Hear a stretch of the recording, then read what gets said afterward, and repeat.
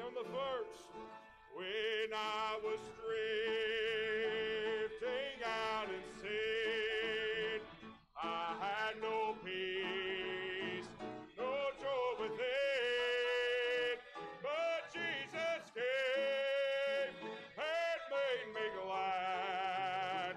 The dearest friend I ever had. He saved my soul. Oh, bless His name.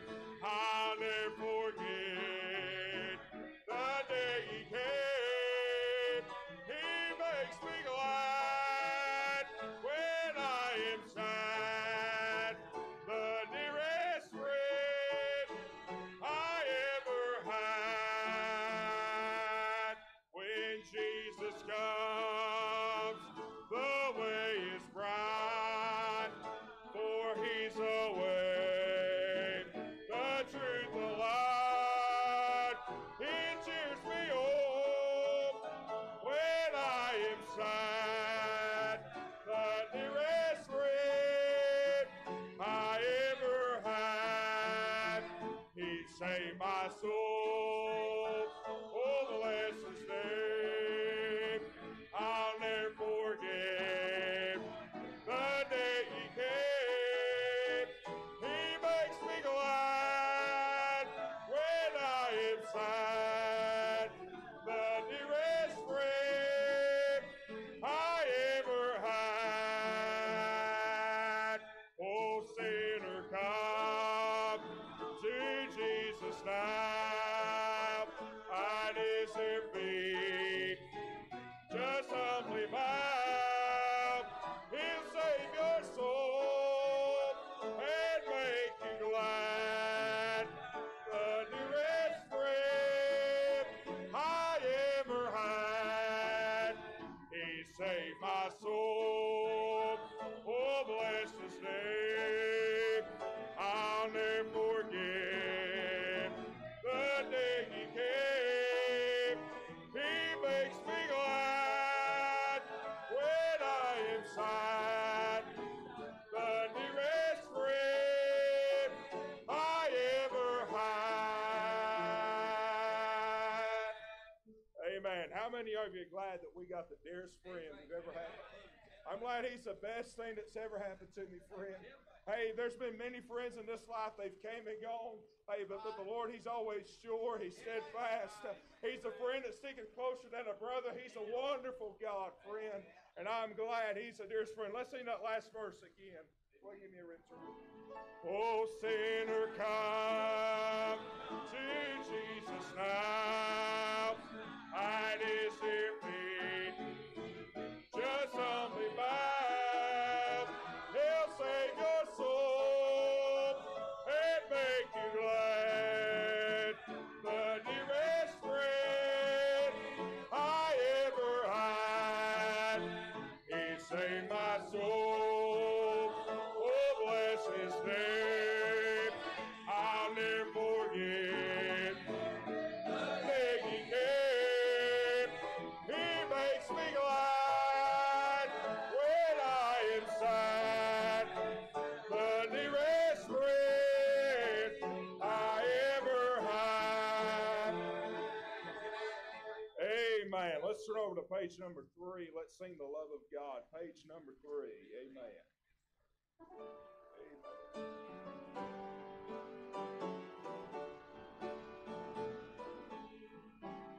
Right on that verse. The love of God is greater far than tongue or pen can ever tell. It goes beyond the highest star, reaches to the lowest hell. The guilty pair bound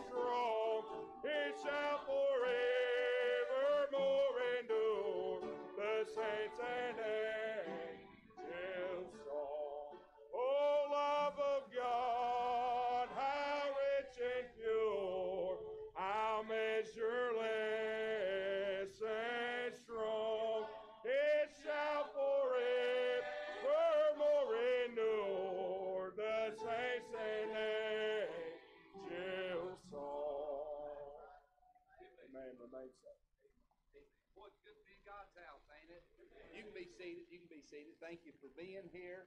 And thank you for your faithfulness. I appreciate God allowing us to gather back together again tonight for revival. And we praise the Lord for what the Lord's done thus far. Amen, church.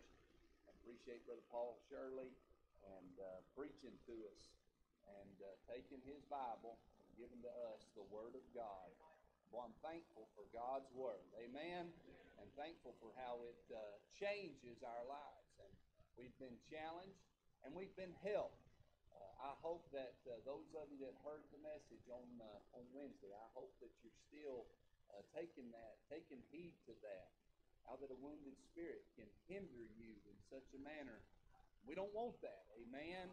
And as a church, it can hinder so many things. And then last night, being preached to about our faith, how that our faith ought to have some legs to it. Amen. It ought to have some arms to it. It ought to put us to action if we truly are believing. And well, that's exactly what we're standing in. And we're looking forward to Brother Tom Hatley preaching for us tonight. He's come a good piece, and Kevin's come with him. But he's made it. He thought church started at 7. Thankfully, he came here early. Amen. And had plenty of time to get ready. And so we're looking forward to him preaching. Amen, church. And looking forward to that. We're going to have some good singing. But before we do, I'd like to get started with an altar of prayer together. Again, before we move and come, remember those that can't be here. We've got a handful still out sick. I mentioned little Eva.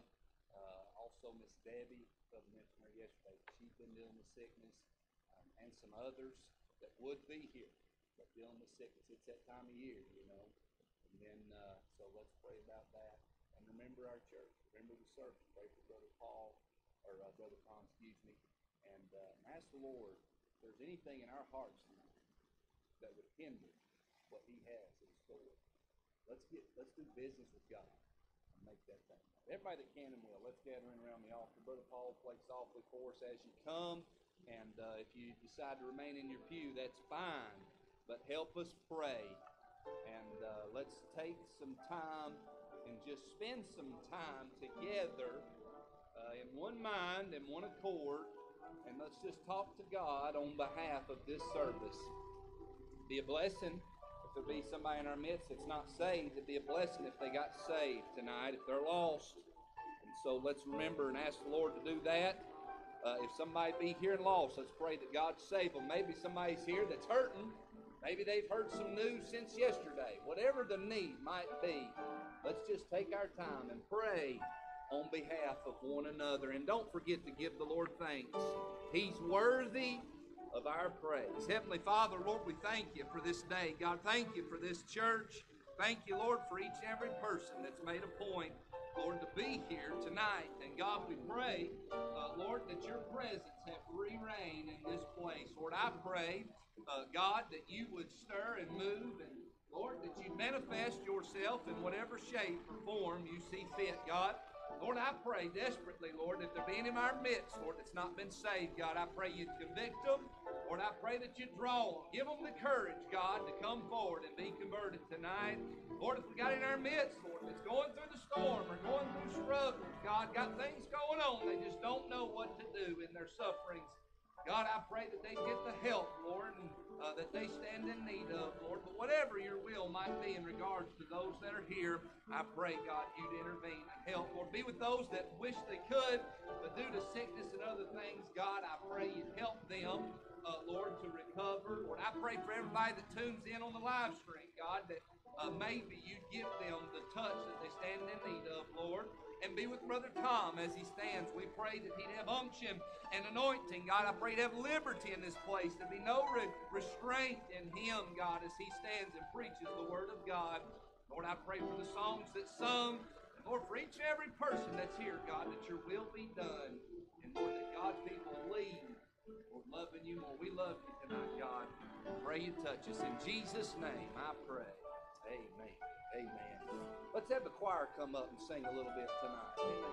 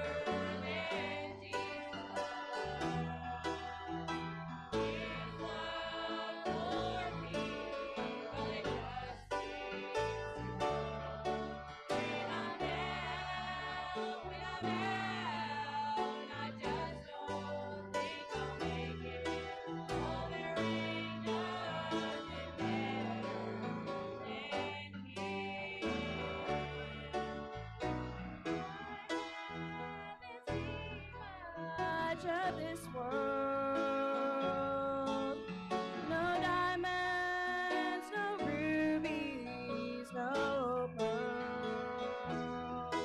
Oh, but I saw what Paul saw, and I feel the same. So I'll sing it and I'll shout it. Oh Lord, I'll proclaim. One day I'll be in glory with Jesus and others before me. And as I walk down the streets of gold and I hear the praises ring, oh, then maybe Paul will join me, and together we will sing. And there ain't nothing better than Jesus. He's all I need in this world below. No, there ain't nothing better than Jesus. His love for me but just seems to grow. When I'm down, I just don't think I'll make it. No, there ain't nothing better than Him.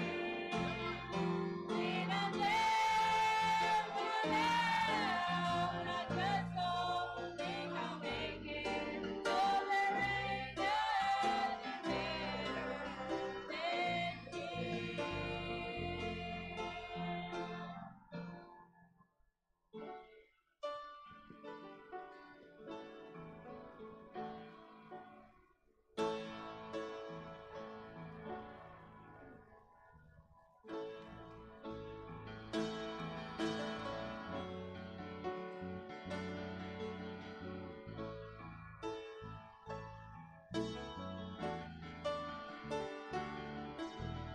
Helpless man, blind from birth, the only one who saw his work didn't pass him by.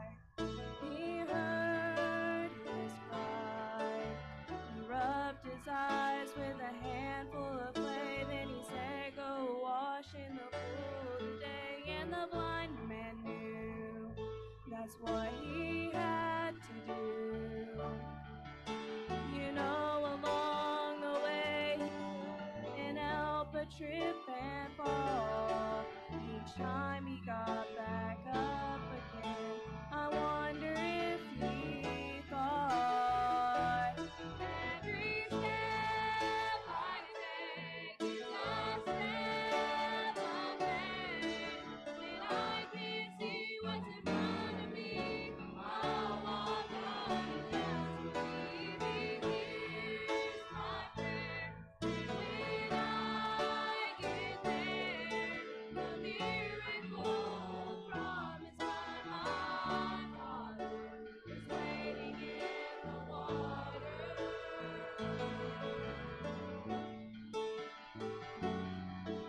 I've walked in darkness, I won't lie, just like that blind man. Sometimes I felt all alone, like all hope was gone. But I know that His word is true, and no matter what I'm going through, He promised me that He would never leave. I know along the way that I may stumble and I may fall, but I'll make it to the water, even if I have to crawl. Every step I take is a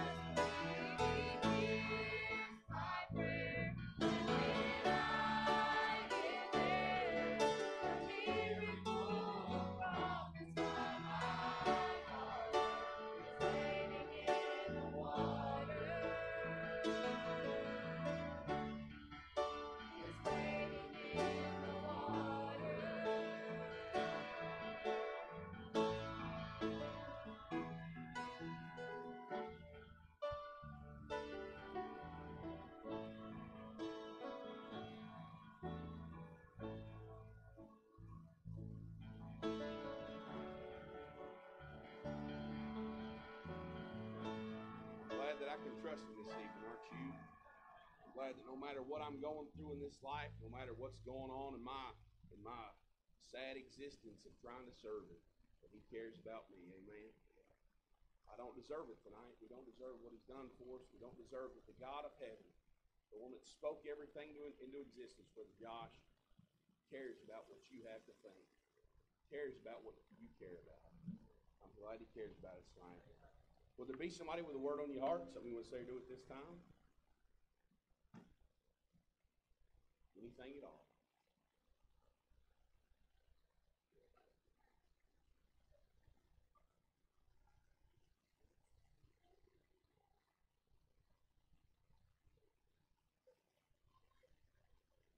Amen.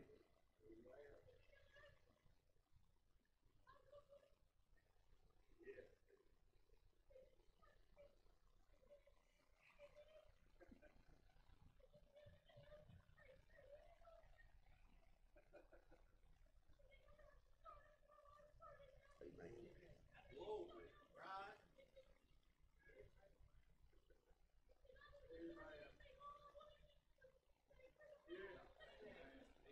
Amen.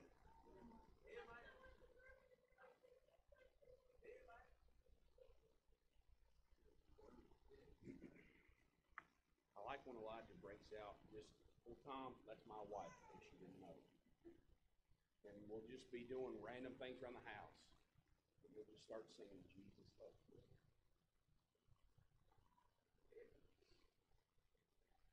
I didn't tell him to do that. She raised her hand while you were singing, just in case you didn't see that. I was raised in a Christian home.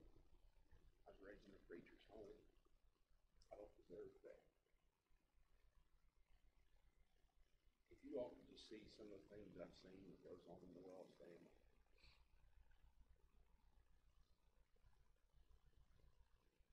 I'm glad the Lord put me where He put me. In the home that I grew up in. And that's not to make light of anybody that didn't get the raising I had. I'm just thankful for what He's done for me. Would there be somebody else with a word on the heart this evening? Anything at all?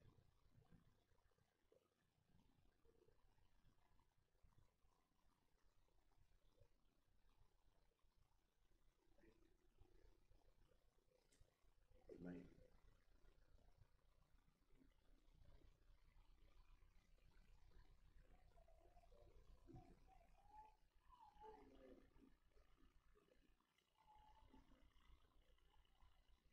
Right?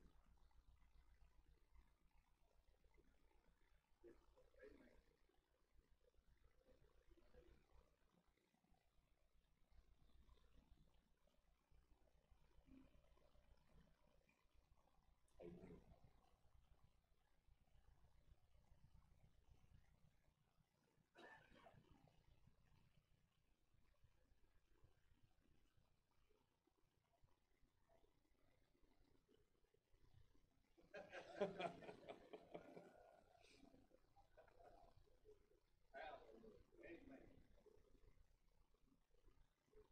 Amen.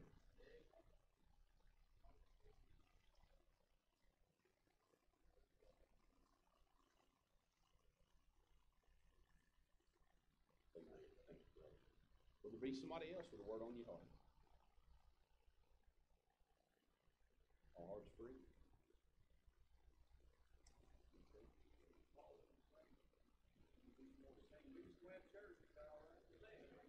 Altars are always open. You're at liberty. Worship is 90. Joy in the presence of God.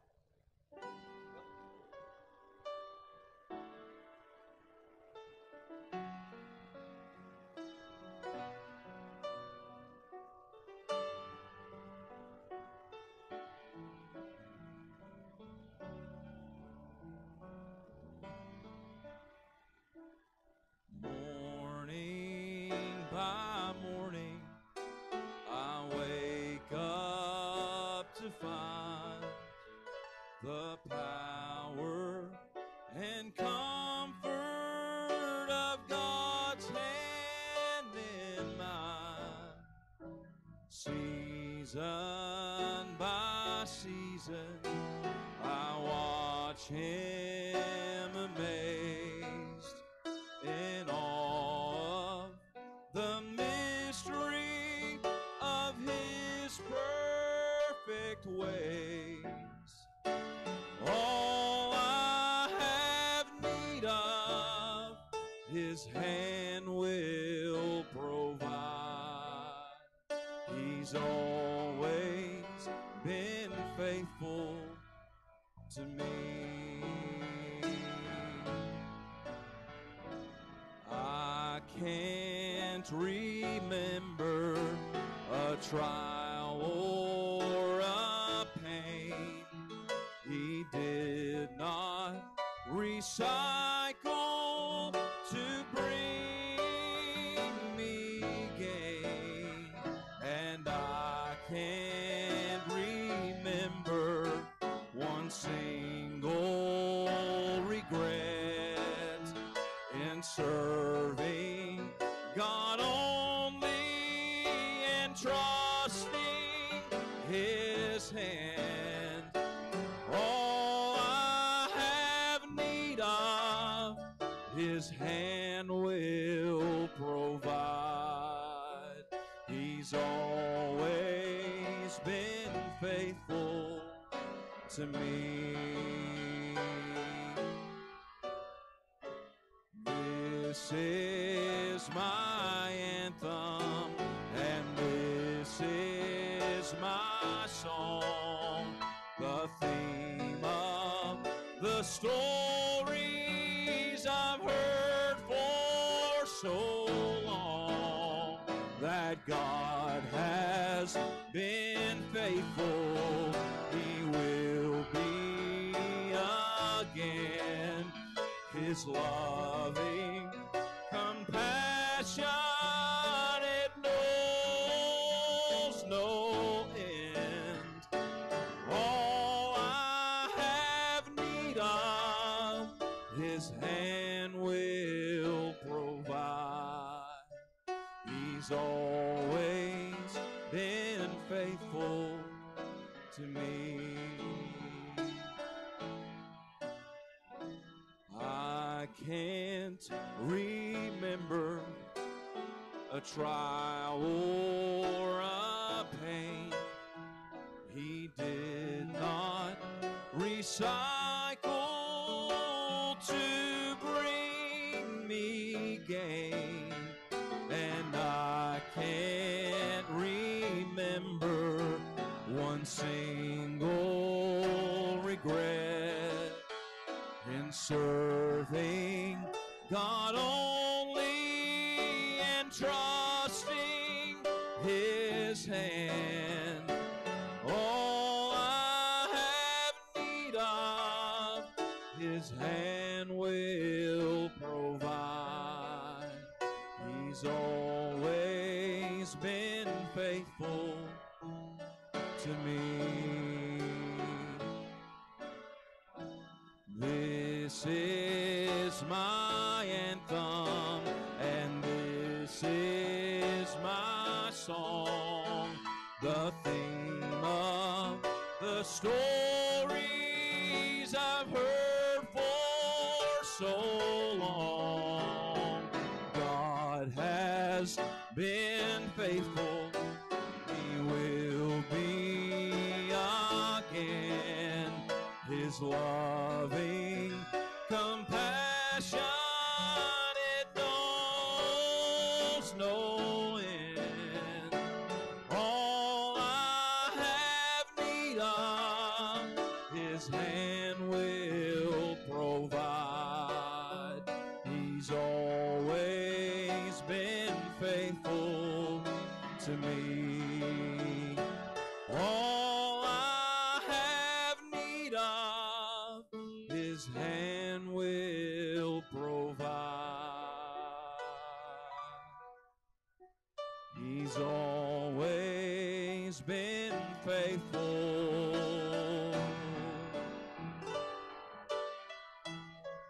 He's always been faithful to me.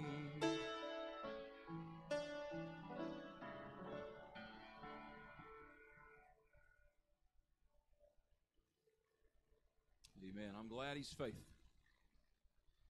Even when I'm not faithful. I'd say even especially when I'm not faithful. I'm glad He's better than me, better than you. And even when life is tough and things look hard and things look bleak, we're just going to have to trust Him. We're just going to trust He knows what's best, because on the other side of it, you know what you'll find out? He did. He knew what was best. Amen. I'm glad He's faithful. If I'm being honest, I'm tired from this journey.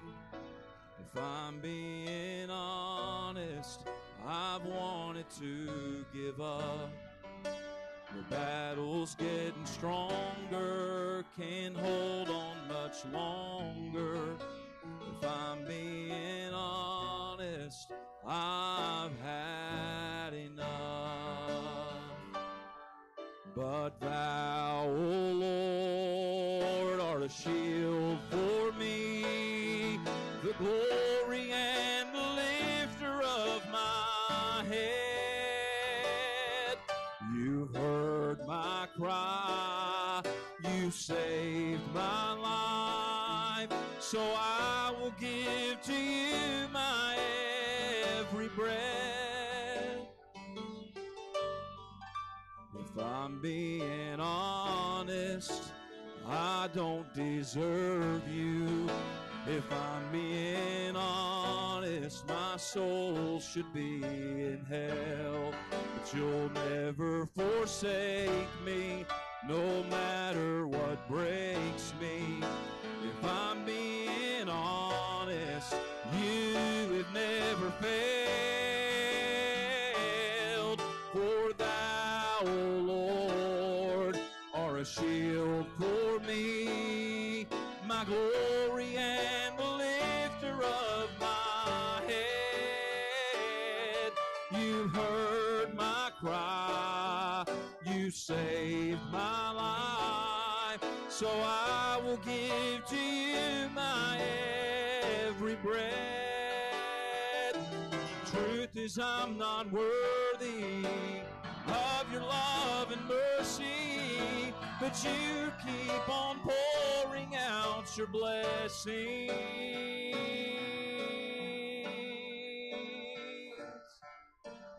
Thou, O Lord, art a shield for me, my glory and the lifter of my head. You've heard my cry, you saved my life, so I will give to you my every breath. If I'm being honest, if I'm being honest.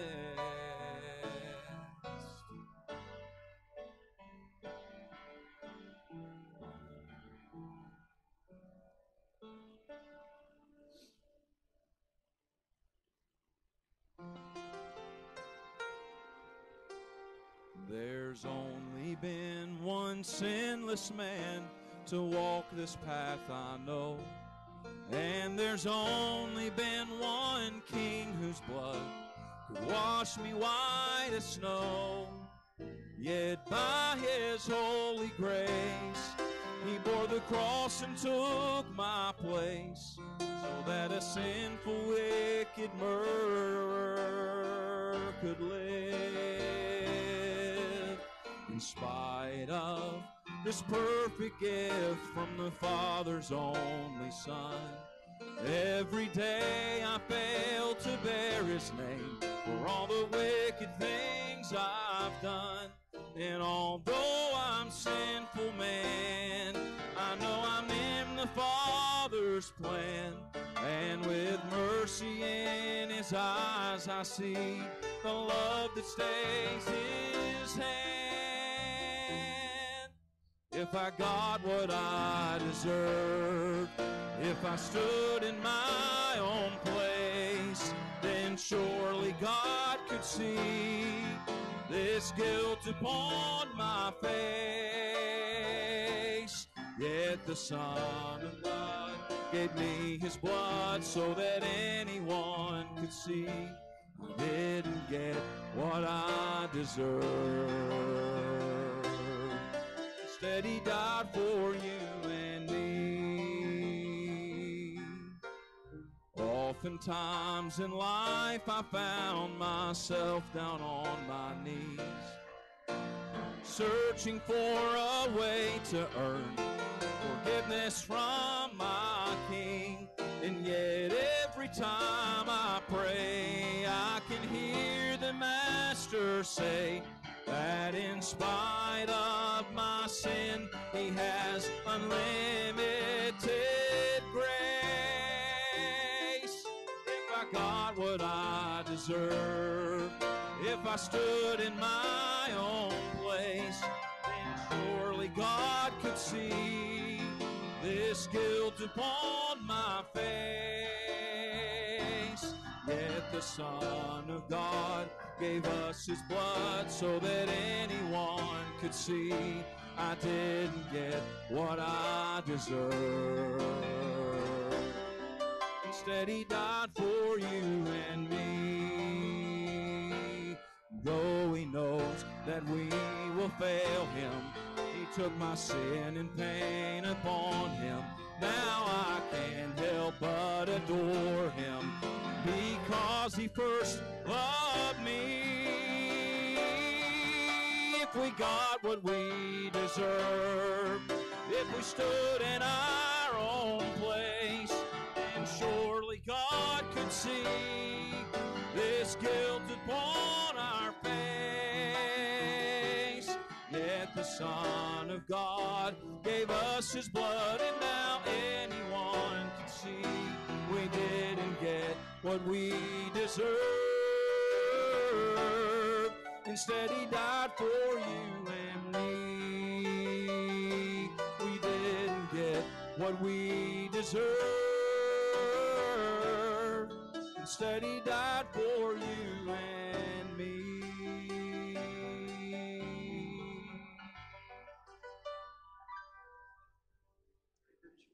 Boy, I'm glad he's been better than we could have ever imagined.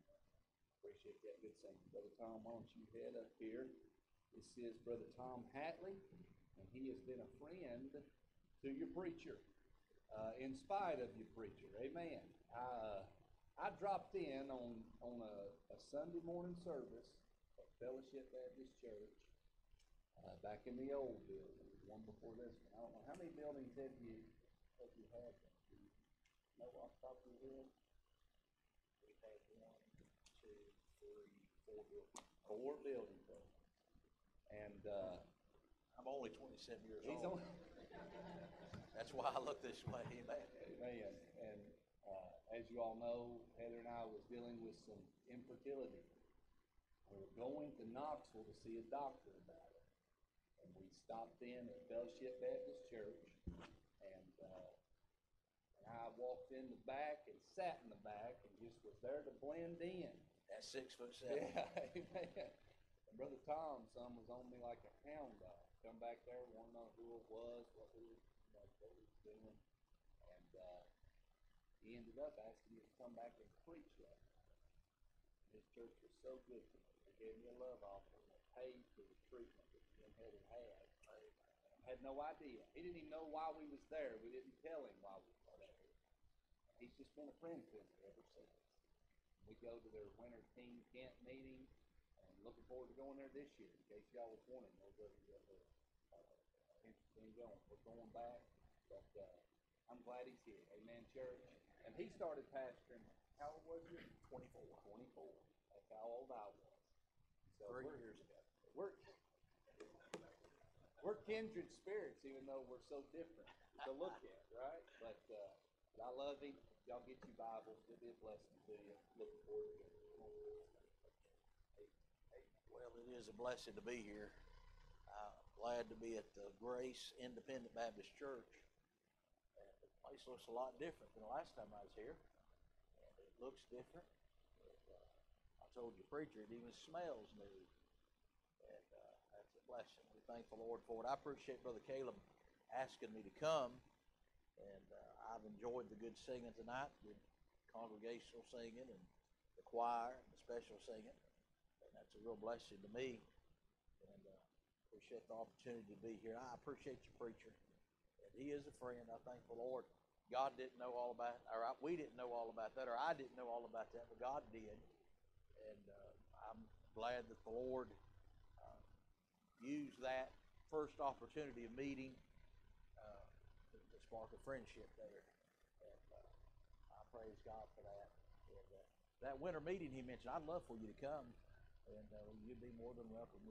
We'd make you feel at home, and I hope that some of you maybe come in into December. And go ahead and take your Bible, if you would, please, and turn with me to 1 Thessalonians chapter 2. Now, I've got these, they call them readers. Now, I had eye surgery, and they messed up one eye. Yeah, this left eye I can't see out of hardly. And the right eye is good, so I don't have to wear glasses all the time. I had astigmatism. And this right eye, man, I can see like 20, 30. So it's really good. I mean, I wore glasses when I was 5 years old. But I got to wear these things because I can't see close up. Now, here's my problem. I can't see with them, and I can't see without them. So you pray for me as I try to read and try to preach here a little bit.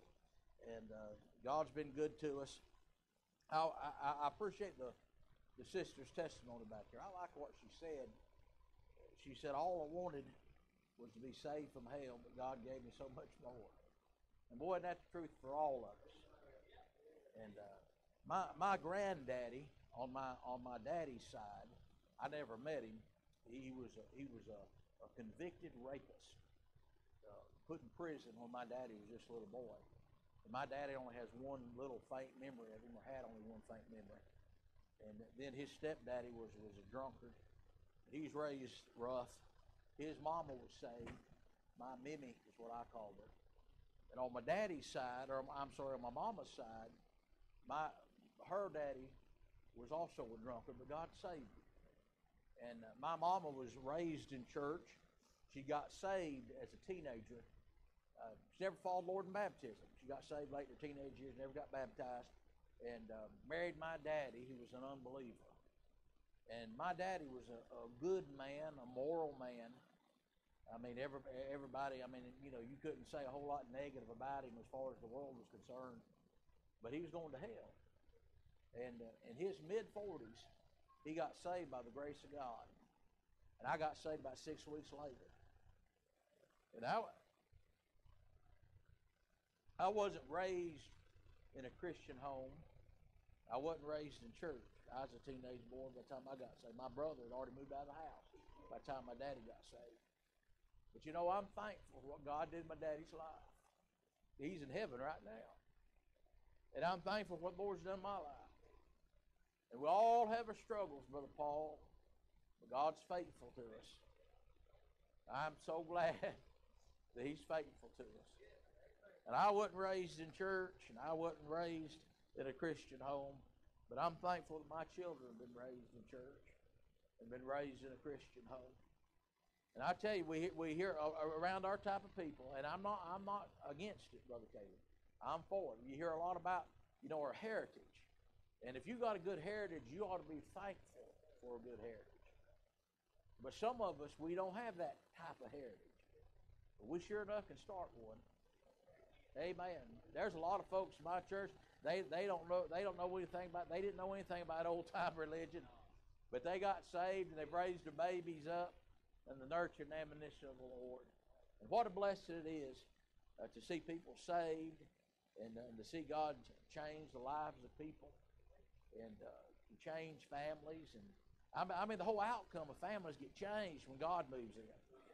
I mean, it's really something to behold. And you know, I think about them young'uns lifting their hand. Isn't that something? Oh, praise God. And I tell you what else tickles me sometimes. Somebody gets saved about 40, 50 years old and don't know anything about church.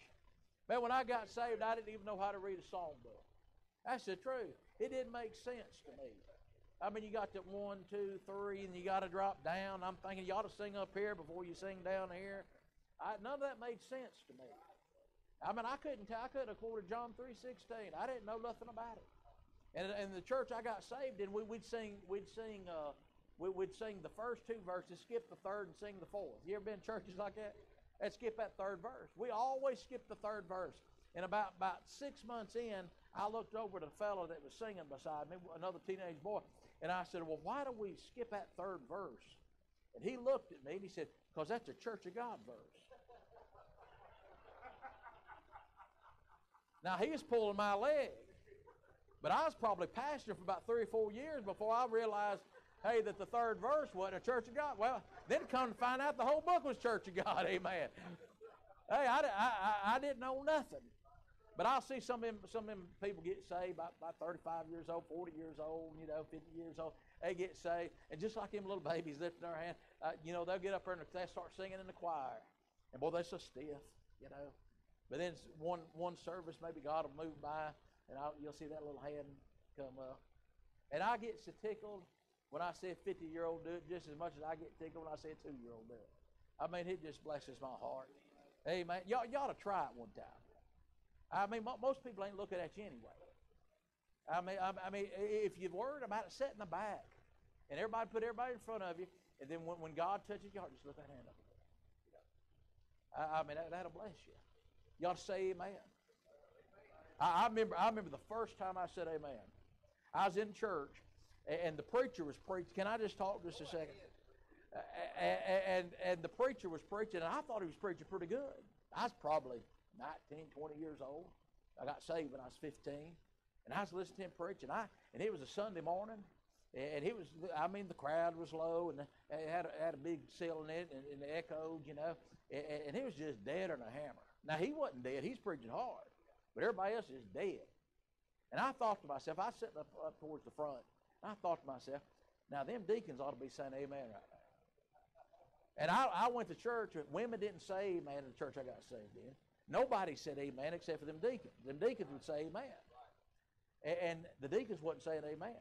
And boy, it bothered me. And I thought, them deacons ought to be saying amen right now. And I didn't hear him say it, but I felt it in my heart and my mind. God said, won't you say amen? And I said, well, I can't do that. I'm not a deacon.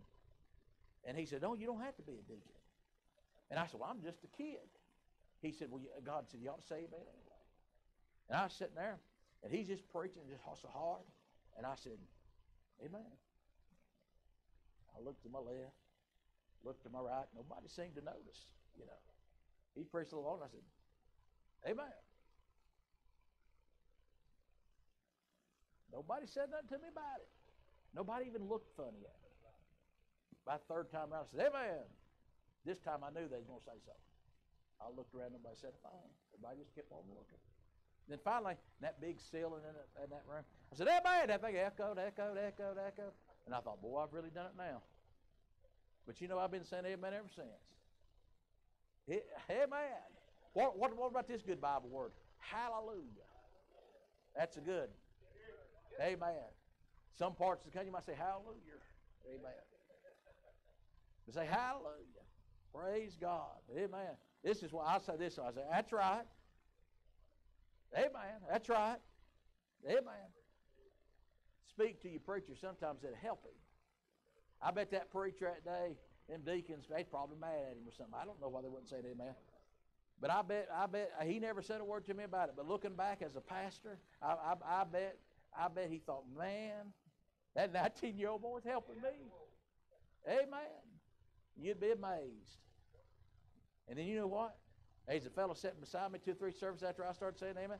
He's pastor of an Independent Baptist Church now too. He looked at me. He said, I'm going to try it. That's what he said. He said, I'm going to try it. He's about 18 years old. He said, amen. He started out low, right? Now he's the biggest mouth preacher I know. Yes, sir. But it's good to say amen. It's good to worship God. I'm thankful for children that learn to worship God. And I'm thankful for adults that learn to worship God. And we ought to worship God. The Bible said that God is a spirit, and they that worship him must worship him in spirit and truth. Brother Caleb, there's a good study if you ever want to look at it. In the Gospel of John, there's divine declaratives. There's several times where the word must is used. Jesus said in John chapter 3, ye must be born again. Amen. John chapter 4, you must worship God in spirit and in truth. I think he said, I must needs go through Samaria. There's a lot. There's more. There's more. And the divine declared this. But if we're going to worship God, we got to worship in spirit and in truth. Yes, sir. Amen. Amen. That fellow back there, raise your hand that got the Pentecostal parent. I ain't never seen anybody like you. Amen. I guarantee you. Man, I handing out the watchtower and speaking in tongues at the same time. That's crazy. Amen. And now he's in a Baptist church. What about that? Well, if we'd witnessed like him, Jehovah's Witnesses, we'd be doing a good job, wouldn't we? Amen. Praise God. We'd worship. Well, I ain't going to say that all the way, but if we'd get a little vocal like in Pentecostals, you know, that might help us some too. Amen. Well, what did I say? 1 Thessalonians? That's what I meant to say. 1 Thessalonians chapter 2, verse 8. This is a... I tell you what, let's go ahead and begin reading at verse 7, and we'll read down through verse 10. This might be an unusual type message for revival, but I believe it's what God would have us to preach. It's not what I brought to preach, but I believe it's what God would have us to preach. And I want you to look here at verse 7 to begin with. And the Bible says here, 1 Thessalonians chapter 2, verse 7, we'll read down through verse 10, and we'll focus on verse 8. But in verse 7, the Bible says, but we were gentle among you, even as a nurse cherisheth her children. So being affectionately desirous of you, we're willing to have imparted unto you not the gospel of God only, but also our own souls, because you were dear unto us. For ye remember, brethren, our labor and our travail, for laboring night and day, because we would not be chargeable unto any of you, we preached unto you the gospel of God. Ye are witnesses, and God also how holily and justly and unblameably we have behaved ourselves among you that believe. Let's go to the Lord in prayer. Heavenly Father, tonight, God, as we bow before you, Lord, we come with a thankful heart.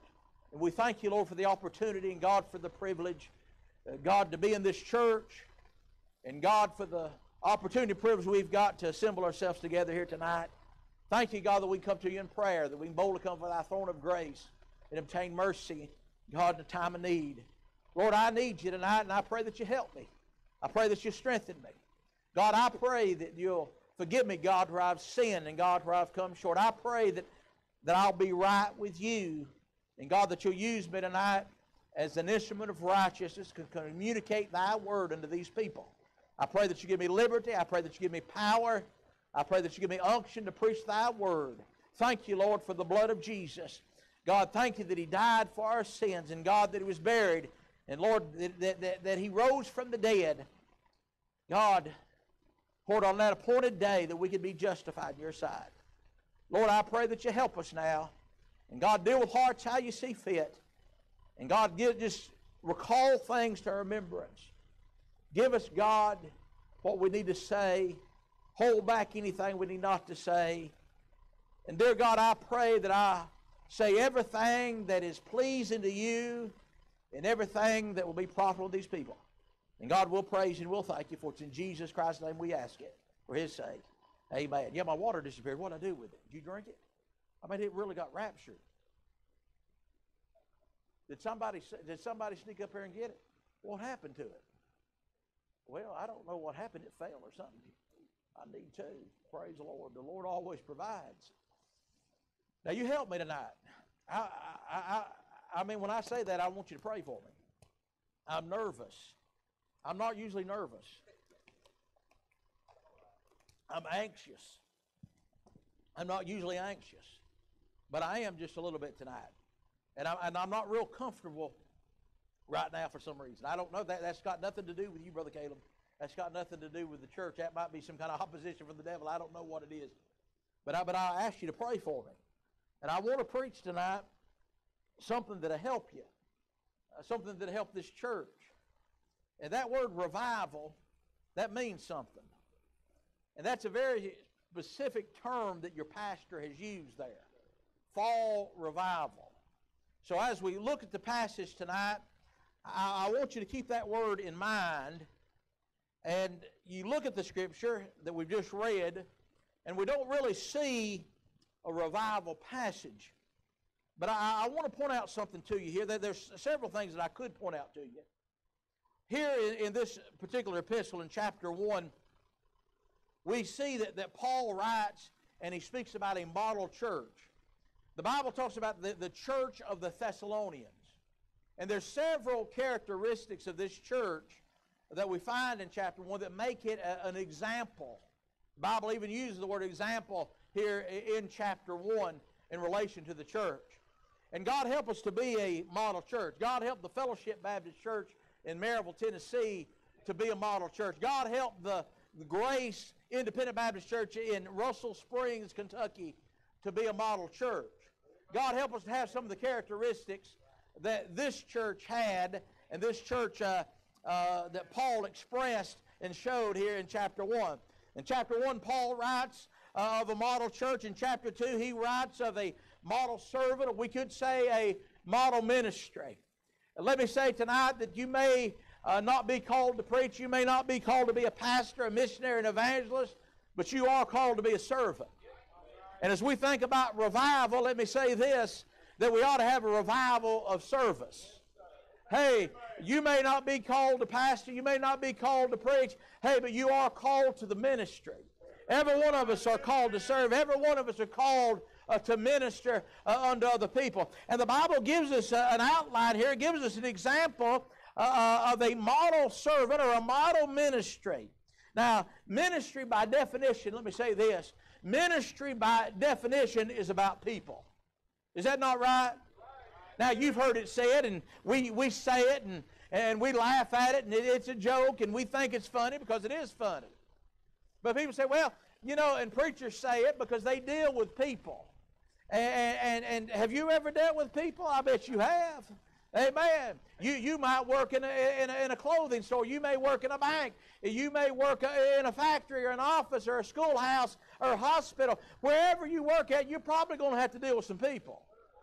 And they say about the ministry, they say the ministry would be all right if it wasn't for people. And we smile and we laugh and we say, boy, ain't that the truth? Amen.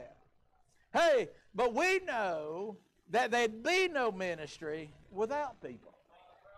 And ministry is about people. I mean, the very definition of it is about people. Now, a casual reading of this passage of Scripture, this chapter, 1 Thessalonians chapter 2, we would see right here that there was a very special bond between Paul and his beloved converts. Now, we're going to look at some of these verses again that we read, but I want you to just notice some of the language that we read there in verse 7. Look at it again. I'm not going to read it. I just want you to look at it.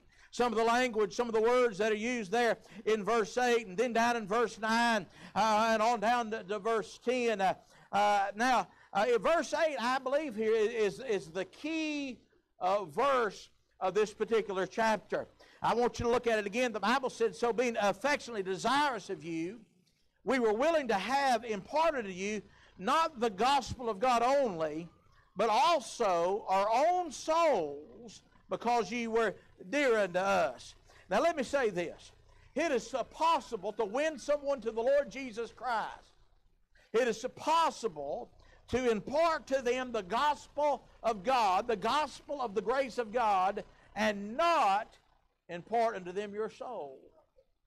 Now you say, well, how do you know that, preacher? Well, because I've done it.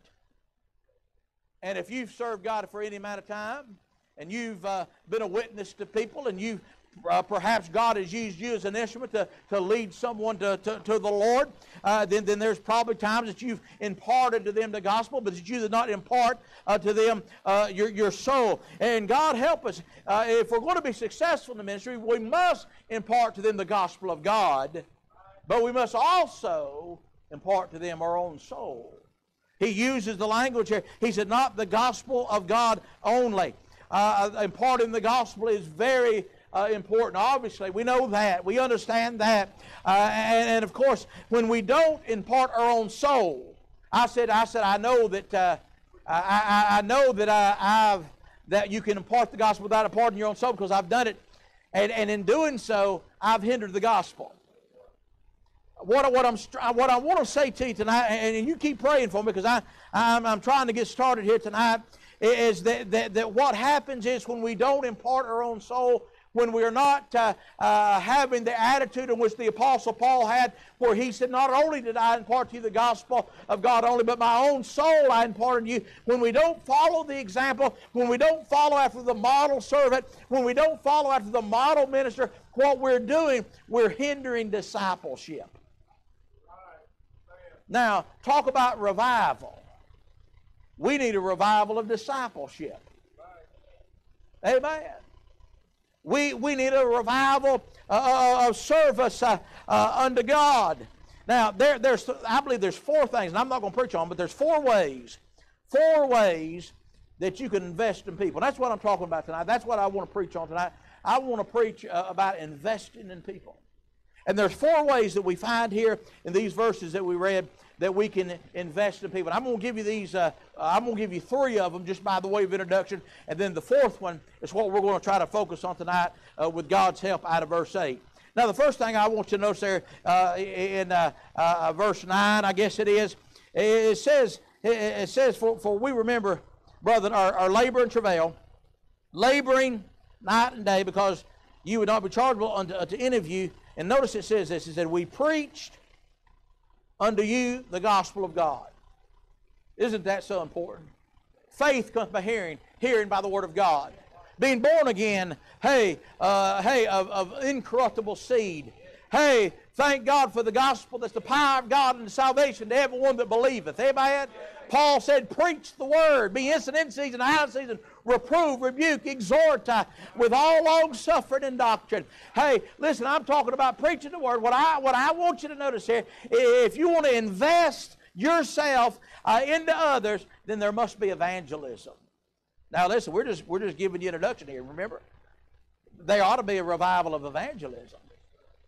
Now I believe this. I believe you can have evangelism without revival. I've seen it take place, haven't you? But I don't believe that you can have revival without evangelism. I'm talking about evangelism following revival. I mean, you get a bunch of people revived, they're going to preach the gospel. You get a bunch of people revived, they're going to impart to souls, hey, the gospel of God. They're going to impart the gospel of the grace of God when they get revived. Sure enough, we need a revival of evangelism. And we see that right here in the Word of God, that if we want to invest in people, we need to invest through evangelism. Did I see some gospel tracts back there? That's investing through evangelism. Amen? Hey, I saw a missionary board back there. That's investing through evangelism. Y'all listening? I believe we ought to preach to people across the streets, and I believe we ought to preach to people across the seas. Somebody say amen. Oh, yeah. Hey, we need a revival of evangelism. We need to invest people through evangelism. And then in verse 10, if you look there, you can see that we ought to invest through example. In verse 10, the Bible says, "You are witnesses." And God also, how holily and justly and unblameably we behaved ourselves among you that believe. The Bible talks about Paul. Is it in 2 Corinthians where it talks about that we are a written epistle? Now, I don't believe in what people call, they talk about lifestyle evangelism.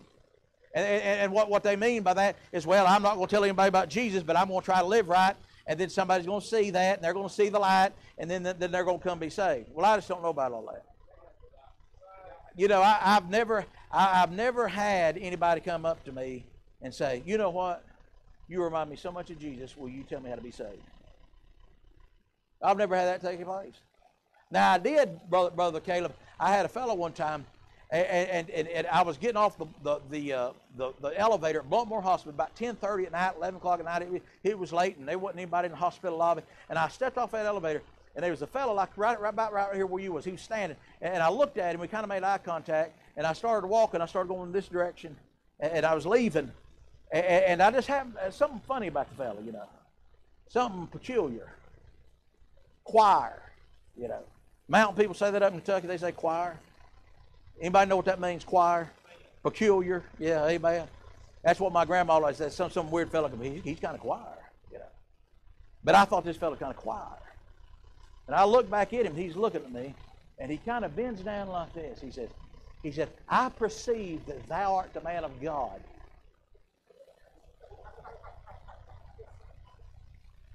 And I said, yeah, I'm a preacher. I mean, he gave me the willies. I'm talking about the hair on the back of my neck stood up. I didn't know what was going on. Amen.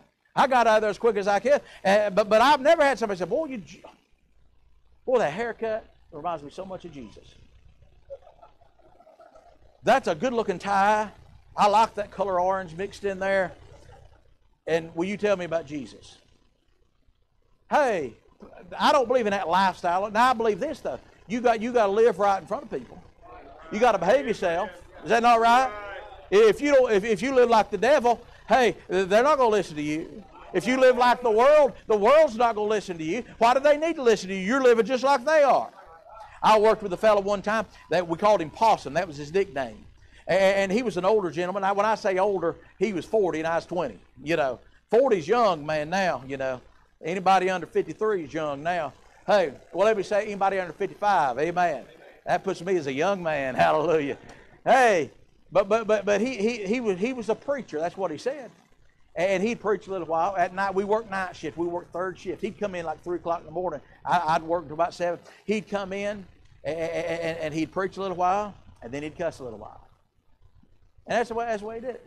Now, none of them fellows on that whole line, he was me and another fellow as a Christian, then this fellow I'm talking about. And he'd come in, he'd preach a little while, tell them how they need to get saved, how they need to repent, how they need to get right with God. Then next thing you know, he's over there cussing. Well, none of them fellows respected him. And I was walking out one morning. It's time for me to get off. He was still over in that frozen food section at the Kroger. That's where we worked.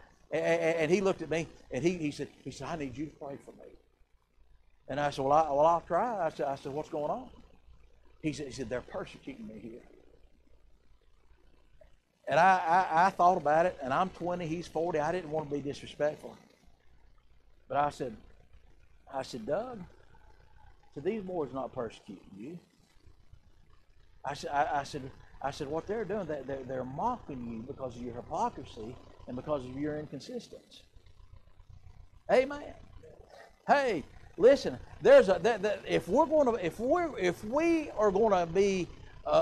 going to invest in people, we got to invest through evangelism, but we've also got to invest through example. And Paul invested in these Thessalonians through evangelism. He preached the gospel, and he did it through example, the way that he behaved himself, not only just in front of the lost people, but also in front of the believers. Amen. Too many of us, man, if we're not careful, we're going to be a stumbling block to a young Christian. But we see here in the Word of God, we see, number one, that we ought to invest through evangelism, there in verse 9. Number 2, we're to invest through example in verse 10. Number 3, also in verse 10, we're to invest through encouragement. Listen, well, I guess that's in verse 11. Yeah, verse 11, the Bible says, and ye know how we exhorted and comforted and charged every one of you as a father doth his children. God help us. Hey, we ought to exhort one another. That's why we come to church. That's what Hebrews 10:25 says. Hey, we're not to forsake assembling ourselves, the matter of some is, but exhorting one another, and so much more as we see that day approaching. Hey, the closer we get to Jesus coming, hey, we ought to be meeting together. We ought to be exhorting one another. Hey, not just in a public worship service, but in our everyday life, we ought to be encouraging one another. We ought to be exhorting one another, and we invest in people through encouragement. Now, do you see all that right here in the Bible? Did I preach the Bible right then? Yeah, that's what I like to preach. I don't like to preach nothing else. Somebody say amen. I've heard a lot of sermons that didn't come from the Bible. But I try to preach from the Bible. Amen. And we see that here in the Word of God. But now back in verse 8, which is our key verse, the fourth way, this is our focus. The fourth way, and by the way, we do need a revival in being an example. And we do need a revival and exhortment and encouragement. But notice here in verse 8, we are to invest through empathy. Through empathy. I want to preach just for a little bit tonight. If God will help me, I won't preach too long, but I want to preach on revival of empathy. Now, you can see here, for the benefit of my sermon, my outline, I use that word empathy. And we understand what that word means. We talk about Jesus being a sympathetic high priest, and He is. Amen. But He's also an empathetic high priest. The Bible said that He was tempted in all points like we are, yet without sin. Say, hey, the Lord, He's not only sympathetic about what we go through, He's empathetic because He's went through it too. Amen.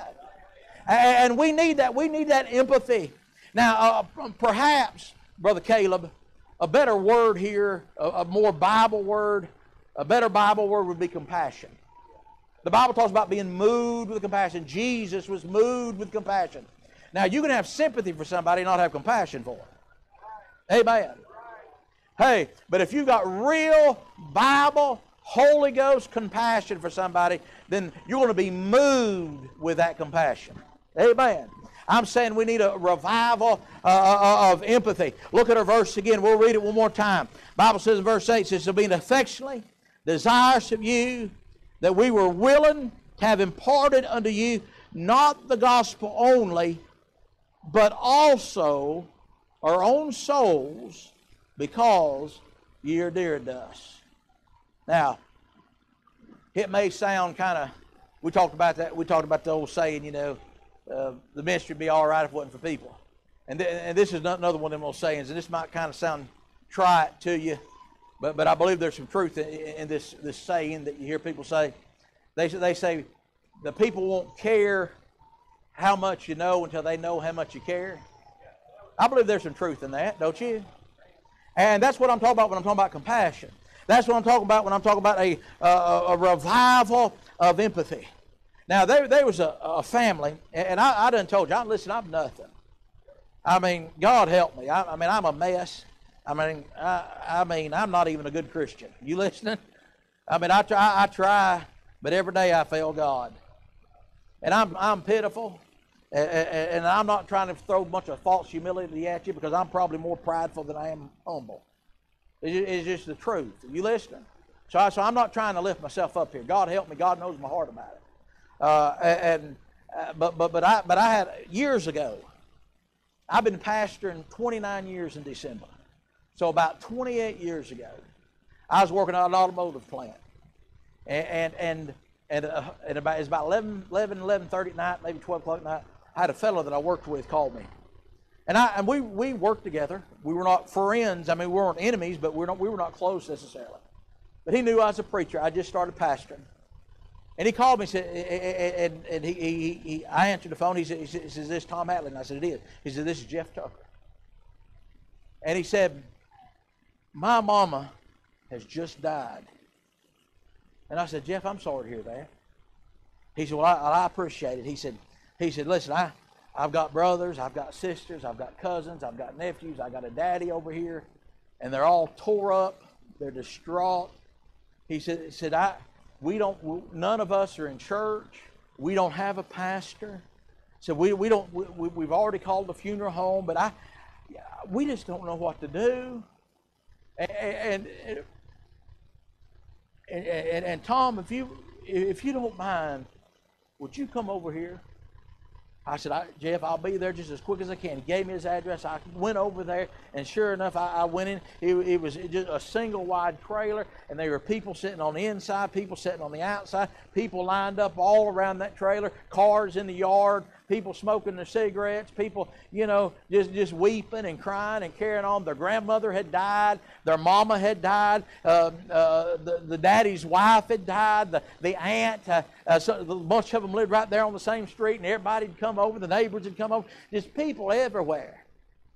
And I went in there, and I began to talk to Jeff, and Jeff began to introduce me to his brothers, and introduced me to his sister, introduced me to his daddy, and introduced me to his nieces and uncles and aunts and neighbors and so forth and so on. And I didn't say a whole lot. I introduced myself as he introduced me, and I'd hold her hand and say, I'm praying for you. God bless you. I'm so sorry about your wife. I'm sorry about your grandma. We're going to be praying for you. And I remember I just sat there with them till the funeral home came, and they took the body out. And then right as they was coming out, I talked to Jeff. I said, Jeff, do you mind if I pray before they take your mama out? He said, oh, that'd be great. And we got around a circle in that living room. People had the doors open. They was lined out the door, all his family, and people was crying. I began to pray, and more started crying. And I just said a brief prayer. I probably didn't pray 60 seconds, maybe 130 seconds at the most. And I said, amen. But but for whatever reason, God moved me a little bit that night with compassion. And as I began to pray, I saw that husband. I saw them boys. I saw that daughter. I saw them other family members that was upset and tore up because their loved one had died. They had told me that she had made a profession of faith and they thought she was in heaven. And you know what? But I began to weep as I began to pray.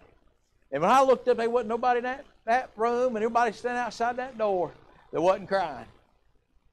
And they went on, and I went on, and they asked me if I'd preach the funeral. And the next day, or a day or two later, maybe I preached the funeral, had the graveside the next day, and every once in a while I say, hey, when all this is over with, I'd love for you to come to church, And we'd only been there a year. Our church really took off and grown. We'd quadrupled in about a year. We went from 8 to 32. That sounds big when I say it the other way, don't it?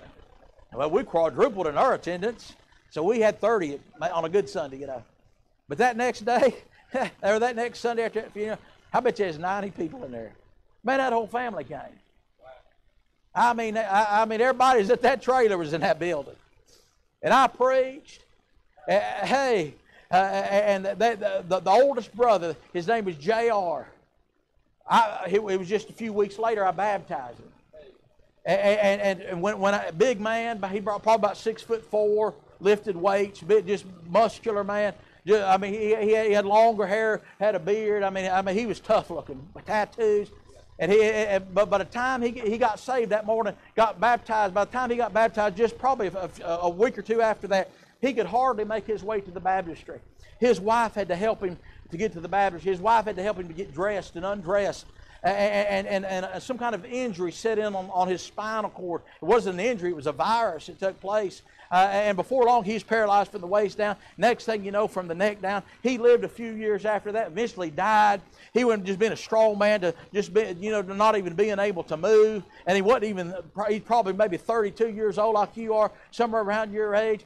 But that morning he got saved. That night, a bunch of that family come back, and his wife got saved. Then his brother Charlie came, and Charlie got saved. And then Charlie's wife come to the altar weeping and crying and got saved. And then Jeff got right with God. Then his fiance got saved, and then the daughter of that fiance got saved. Amen. And then the aunt across the street came. Her name is Dottie, and got saved. And then the cousin across the street, who had just 6 months before that had a little boy get run over on a bicycle and died. He come and got saved. His wife got saved. His other son came and got saved. His daughter got saved. And then old Buck and I'm forgetting his wife's name now. But then that daughter got saved just as a small child. The son got saved. Hey, and then just person after person, family member after family member got saved by the grace of God. And hey, listen, it had nothing to do with me.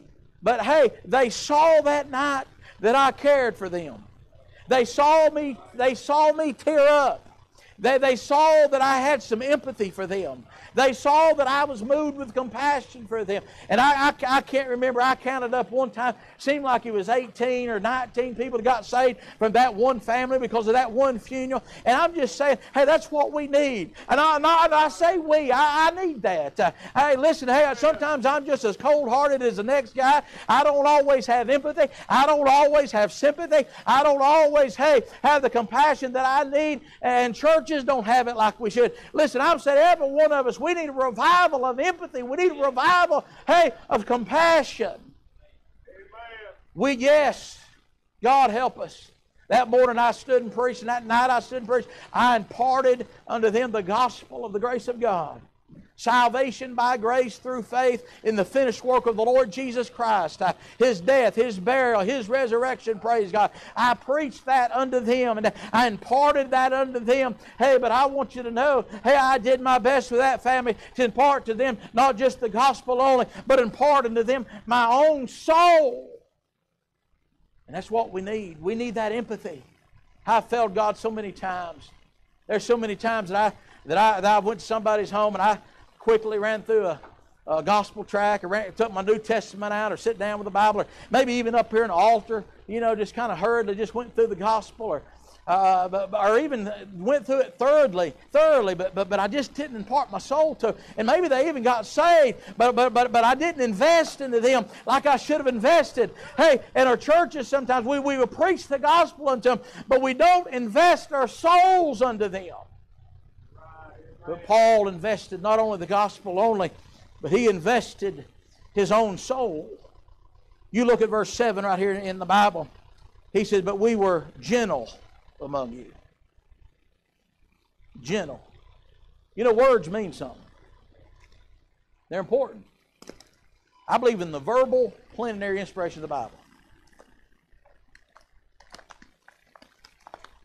I believe that God just didn't inspire thoughts and ideas, but I believe He inspired words. Thus verbal. Plenary meaning all or entire. He inspired the whole Bible. Amen. All Scripture is given by inspiration of God. Amen. Genesis to Revelation. Hallelujah. But words, when we read them, we don't need to just read them and go on. We need to understand what they mean and why God put them there. And as we think about a revival of empathy, a revival of compassion, we can see here in the text, in the verse, that the word, in verse 7, it says the word gentle. Gentle. I've got a son, and he's 15 years old. And I believe that men ought to be men. I believe we ought to act like men. I believe we ought to talk like men. I believe we ought to walk like men. I believe we ought to behave like men. I believe that not only is sodomy an abomination for God and a vile affection, but according to the Bible, I believe being effeminate is a sin. And there's a lot of preachers that could use a revival of manhood. And there's a lot of Christian men. Hey, I'll tell you what, Brother Curly, what did I call you? Caleb. Brother Caleb, I look here tonight, and I thank God for women in church. Because I mean, let's just be honest, fellas, they get a lot of the work done. And thank God for it. But I go to some churches, that's all I see. Bunch of women and kids, and I'm thankful for the ladies of the church. I'm thankful for the children of the church. But I'm looking here tonight, and I see some men. Amen. And some men, beards don't make you masculine, but it sure helps. Amen. You get a sissy little boy, he grows a beard, it might help him a little bit. You think that's biblical? I said, well, I don't know if it's biblical or not, but I will say this: if we wanted to have a debate about clean shaven versus beards, I think that's a preferential. I can't even talk. A preference. Thank you. Preferential. I can't see, can't talk. Really can't hear either. Hey, man, I'm lucky I heard that. But if we're going to argue about the Bible, I probably got more Bible on my side, hey, than you got. Amen. Hey, but what I'm saying, a man ought to be a man. But you know what? If we ain't careful, we'll raise a bunch of boys up that think being a man's, spitting in the churchyard and roughhousing. And I'm for spitting in the churchyard. I'm for it. As long as it's white, somebody say amen. Like old brother Tony said, he gets to heaven and find out chewing the back is a sin, he's going to be mad, amen. Or it's not a sin, rather. Hey, But I'm for. Listen. My son, he'll come up to me, and all he wants to do is fight with me. Like he wants to come up. And he's been watching this kickboxer, so he wants to kickbox me. I mean, and I can't even try to do what he did. If I did, I don't even. It took me a while, but I got it up there. Let's see if I can do a little bit better. He wants to come up and kick at me, punch at me. He wants to wrestle around. Man, I've had 3 heart attacks, got 4 stents. I can't handle that boy no more, hardly. But I'm all for that. That's what them boys need. I say mama. It's my wife, but I call her mama half the time. And all his buddies get over that. They want to fight and they want to pick on one another and they want to call each other names. And Kimberly said, them boys they're mean to one another. I said, well, that's all right. It ain't going to hurt them none. Amen. And I'm mean to my son. I'll walk in, he won't be looking, I'll push him down. I did it when he's 3 years old, and I did it when he's 13 years old. And I'll make fun of him, I'll mock him. Brother Kevin helps out in this area. It's a ministry that God has given both of us. He has imparted to us this ministry, and we're doing our best to make full proof of this ministry that God has given to us. But I'm for all that. I'm for roughhousing. I'm for a boy being a boy and a man being a man. But if we're not careful, we'll raise up a bunch of boys, that don't know a thing in the world about being a gentle man. Listen, a man needs to be gentle. He needs to be gentle. A man needs to be gentle to his children. Now, I was born 1969. My daddy was born 1939. I don't remember but a handful of times my daddy ever hugged my neck. Listen, he got saved, he was a little bit more loving. He got saved, he's a little bit more loving with his words. Towards the end of his life, he'd say, son, I love you. But I can remember the first time he told me he loved me. I was 13 years old. He was getting ready to go into surgery. He had cancer. And he said, son, I love you. And I thought, what did he say? I mean, that was foreign to me. And I know his generation was different than my generation, raised different. But listen, hey, and I don't need therapy because my daddy didn't tell me he didn't love me. You listening? I knew he loved me. I don't need a therapy because daddy didn't hug me. Are you listening? I'm fine. I probably do need therapy, but it's not because of that. Hey. But I'll hug my boy just like I hug my girls. I got 2 girls. One's 21, one's 18. I still hug them. I still love on them. I kiss on them. And I'm going to do it because they're my baby girls. Somebody say amen right there. Just because there's a bunch of perverts in this world don't mean I can't love on my girls. Somebody say amen. Hey, and I'm going to love on my boy too. I hugged his neck today before I left the house. He was the only one at the house. I said, son, I love you. I said, won't you go with us up here to Kentucky? He said, I don't know if I can handle being Brother Kevin that long. Amen. Hey, but I hugged his neck and I loved him, and I want him to be gentle with his sisters. I want him to be a gentle man. I want him to hold the door open for ladies. I want him to be kind to people. And listen, as preachers and as ministers and ladies, this is the same to you just as well. We need to be gentle with people. Listen, I'm all about preaching. Thank God for preaching. Listen, you're not going to offend me with your preaching. You can preach hard. You can preach things I don't even think's right, and I probably ain't going to get mad at you. I'll just laugh at you, make fun of you, behind your back. Hey, I'm not going to be offended by it. I'm for hard preaching. I'm for loud preaching. Hey, I'm all about it. Praise God, hallelujah for it. Hey, but when we start dealing with individuals, we need to have some gentleness. And Paul was gentle with these people. He was gentle with these converts. The word gentle means to be mild, to be tender, to be kind. Now look here at the same verse. But we were gentle among you, even as a nurse cherisheth her children. Now we understand what this is. We talk about a nurse. This is a mother nursing her baby, is it not? And the Bible says a nurse, as a nurse cherisheth her children. Cherish. That means to hold dear, to lovingly care for. These newborn babes in Christ, we need to hold them dear. We need to lovingly care for them. Oh, we need to be gentle, and we need to cherish them. And then if you look at verse 8, he said, so being affectionately desirous of you. Affectionately. To show fondness of. To show love for. Just like the hugging. And man, I'm an affectionate person. I didn't do it tonight. When I first saw you back there, I didn't do it because, I used to tall. I didn't know where I'd end up on you. But I hadn't seen you in a while, and I wanted to hug you. I mean, I wanted to hug you, but he's 6'7", man, and I just didn't know. Hey, we'll figure it out later, okay? Hey, hey, but Paul was affectionate. I mean, he was so affectionate. He compared it to like a mother that would nurse their child. And that's how we're to be in the ministry. We're to cherish them. We're to be affectionate unto them. And then, boy, let's just keep reading here in the Bible. You drop down. It says, but also our souls, because he's talking about imparting, not the gospel only, but our own souls, because you were dear to us. That's why we impart our own souls, because you were dear to us. That means greatly loved or valued. It means beloved or precious. Amen?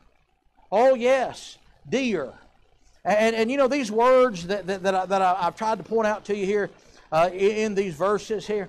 I mean, we look at these words, we think of these words, and when we think about the mother with the child, and we think about being a gentleman, and we think about hugging our kids and hugging our spouse. We think about it in context of family. Paul even uses it there in context of family to some degree, and we think about that. Hey, but really the context of the entire Scripture is not our family, not our spouse, not our children, but these words are in context of those that we minister to. Let's hear that again.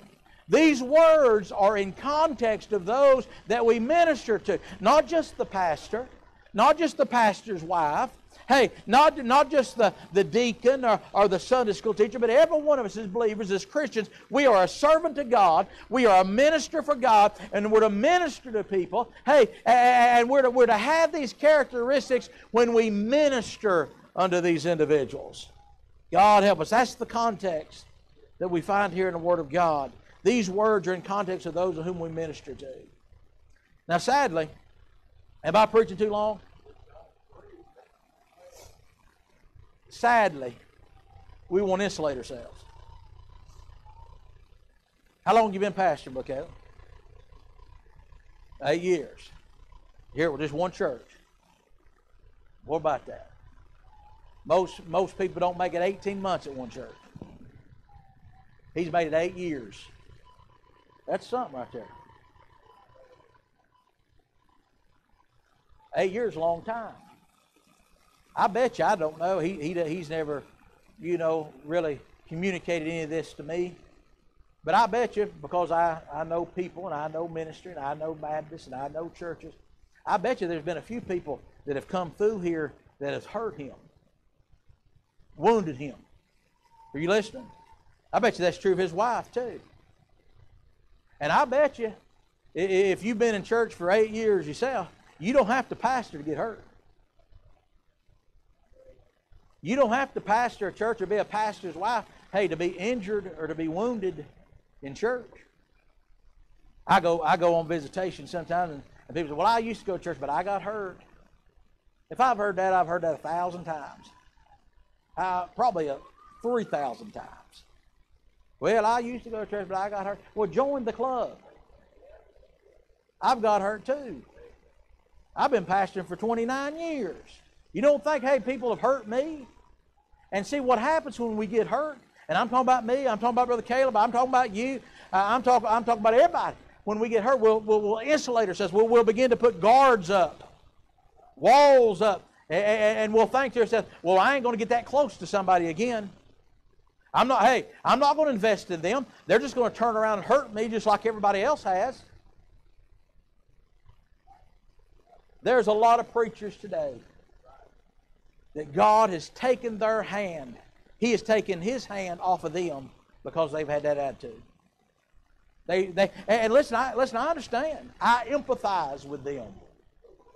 I empathize with the preacher's wife. I empathize with the church member that gets hurt. Listen, I know how it is. You know how it is. But if we're not careful, we will insulate ourselves. We will put our guard up. We'll build walls. And we'll no longer have sympathy for people. We'll no longer empathize with people. We'll no longer have compassion with people. Because we're trying to protect our own selves.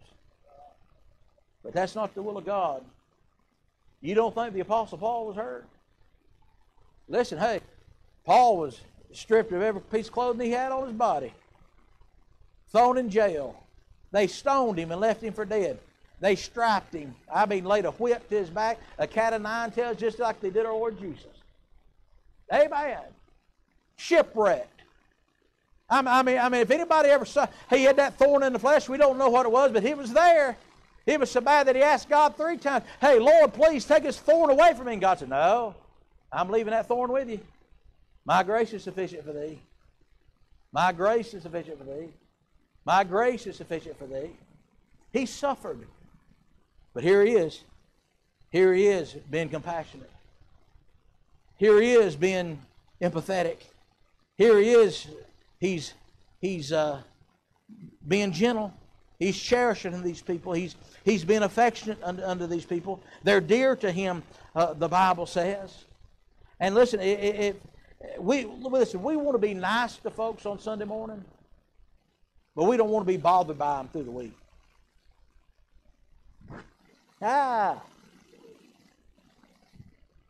Preachers the same way. Sometimes preachers are worse. Oh yeah, somebody come in. God bless you, brother. We're so glad you're here. Sister, God bless you. I'm praying for your mom and them. God bless you. Oh, yeah, well, listen, we thought about you the other day. God bless you. We're glad you come today. Boy, ain't that a nice young man come to church with us this morning. Thank God. Listen, we're praying for your family. We'll send you a flower arrangement. But just wait till they call on Monday morning or on Tuesday night or Wednesday night or when you got a good hunting trip going. Woo. Hey, man. Oh, yeah. Or right in the middle of a Tennessee football game. What's wrong with them people? I mean, they know it's game day. My church, we don't plan activities on game day. The ladies, the girls in our church, they have June weddings. They know better than to schedule it on game day. Because the preacher ain't coming if the wedding's on game day. Listen, I don't care if it's my own daughter. And my own daughters, they've been raised better in that mess. Amen. They know not to, hey, they know, hey, if you're going to have a fall wedding, you look for the open date. Hey, man, you got to go do that. That's kind of that mess on the bye week. Hey, man. But what do you know? I mean, 3:30 comes and, hey, and the music coming on CBS. Hey, and I'm getting ready to sit down, and there it goes. Preacher, I need to talk for you just a minute. It's game day. Amen. I've started leaving a message. Hello, this is Pastor Tom Hatley. I will be available in 4 hours unless there's overtime. Please call the assistant pastor at 865. Then he quit on me. What am I going to do now? Amen. Please call the song leader. Brother Kevin will be available during these hours, which I know better than that. Amen. But I mean, we'll be nice to folks on Sunday morning. Hey, Sunday night maybe. But we don't want to be bothered by them through the week. Because we don't have no compassion. We don't have no sympathy. We don't have no empathy. That's why we need a revival of empathy. Listen, you know who I think are the best empathizers? New converts. Amen. I mean, listen, hey, because it wasn't that long ago that they was in the same boat. Amen. Boy, I'll tell you what, sister. Who's the sister that testified about whose wife was that? Brother Zach's wife, where'd they go? They leave. Baby now outside smoking. Hey, I can't get over it. Yeah, that was worth the drive to Kentucky to hear somebody say, well, all I wanted was to be saved from hell, but I got so much more. Oh, listen, that was worth the drive. Hey, man, right there just to hear that. Hey, man. And new converts, hey, they've not forgotten about it. But some of us old heads, we have. We no longer empathize. We no longer have compassion. Listen, people's lives are messy. But we can't be afraid to get our hands dirty. Amen. We're ministers. We're servants. Never lose the ability to feel someone else's hurt. Never lose that ability. Preachers, never lose that ability. Church members, never lose the ability to feel someone else's hurt. God help us. We need to empathize with folks, with their sorrows, with their struggles, with their sufferings. We must be willing to invest in people. We must be willing to invest in others. And we must be willing to invest in one another. You know, the Bible says we're to weep with those that weep. And we're to rejoice with those that rejoice. Amen. We're to bear one another's burdens. Listen, the Scripture says it better than I ever could. Hey, we must be willing to impart not just the gospel of God only, but our own souls. We need, God help us, a revival of empathy, a revival of compassion. Brother Caleb, you come.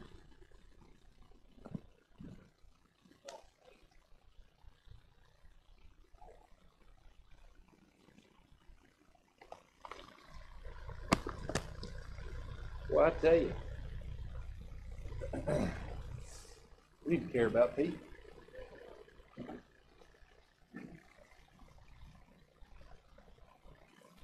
In every facet of our church, it's about people. Sunday school teachers, you need to start thinking about your students. Think about the nursing home.